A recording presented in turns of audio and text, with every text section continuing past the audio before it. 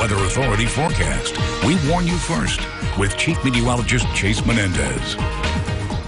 Oh, good evening, everybody. We've got some pretty cloudy skies overhead in Big Spring right now. Also, a very, very nice look at the skyline. Things are pretty calm, pretty quiet, a little bit breezy out there in most of the basin, but not so rainy anymore. West Texas State Bank Sky Tracker on top of the beautiful historic Hotel Settles in Big Spring, giving us a good look at those conditions. And thanks to the rain, by the way, we've cooled down pretty significantly. 74 degrees for Midland, Odessa. A little bit chilly, if you ask me. Not quite as chilly as what we've got in Marfa at 68, tying for the cool spot in Alpine. At also 68 degrees. It is pretty cool out there right now, and actually we've dropped off pretty substantially over where we were earlier today. Temperatures picked up to 86 degrees for this afternoon. Compare that to the normal of 89 for this time of year, and you can see we're a little bit below average. Our lows actually picking up pretty well above average, so that may be a little bit curious to you. That's just because we've got a lot of moisture out there. We've got a lot of humidity, and that's keeping a very narrow range of temperatures. We're not really warming up and cooling down by that much because that water vapor is absorbing the sun's energy as we warm up in the afternoon, and it's also keeping that heat trapped close to the surface and not allowing us to cool down too much either. So tomorrow morning, get ready for another one of those muggy mornings with temperatures a little bit above average to begin the day thanks to this moisture still flowing in and meeting up with this wave of energy that's still traveling through West Texas. Now that wave of energy is responsible for kicking off some pretty significant thunderstorms earlier in the day. We've still got a couple of those thunderstorms in place, and we've got one strong one actually, or used to be a strong one, looked like it wanted to be a strong one right around Andrews, but now that's giving way to just a little bit of rain. And just like we saw earlier in the day, no real hail popping up anymore. We do have just a little bit of rain still lingering on.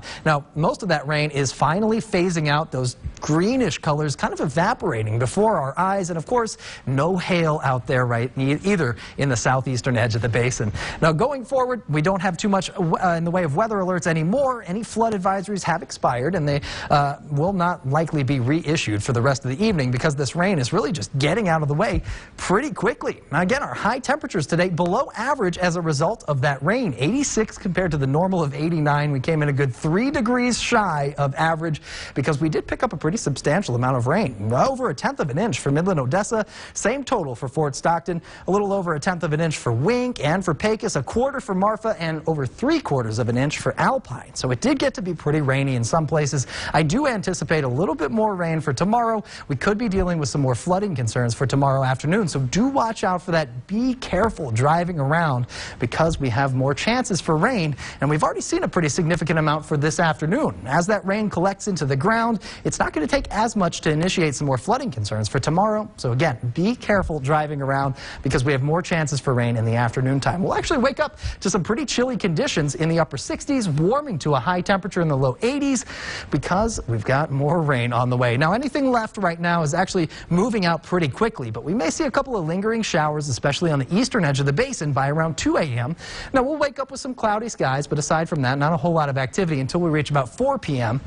Then we'll get a couple more isolated thunderstorms, first developing the Trans-Pecos and then spreading throughout the rest of West Texas. I think Odessa Midland actually has a pretty fair shot at some more thunderstorms tomorrow, even though this model really not showing off any of those thunderstorms. And once we get to the evening hours, we may see a little more activity in southeast New Mexico, but aside from that, really pretty calm conditions. Now, if we do get any rainfall tomorrow, not likely to become severe. I'm not worried about any hail tomorrow, but because we had so much rain today and we've got another 60% chance for more rain tomorrow, flooding will be our main concern, so please drive carefully. Now that chance drops in half on Wednesday at 30%, while temperatures pick up from 82 Tuesday to 85 Wednesday, all the way up to 88 by Friday, and then we clear out. A nice sunny weekend in store for us. We got our fill of the rain for today, so I'm excited about the sunshine this weekend.